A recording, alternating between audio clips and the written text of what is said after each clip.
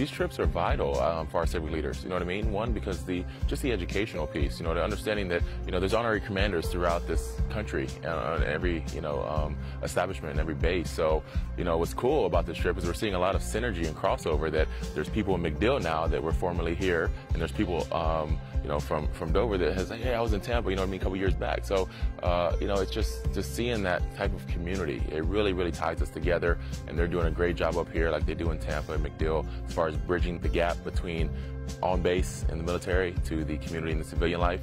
You see that, and the energy here is just as strong, and I'm happy to see that what we're doing is making an impact all the way up here up the East Coast. I just commend our command group and everybody involved in this process for inviting us, engaging us, allowing us to be a part of this this experience, and anybody else that gets to be an honorary commander down the road, I salute you and hope you enjoyed as much as I have.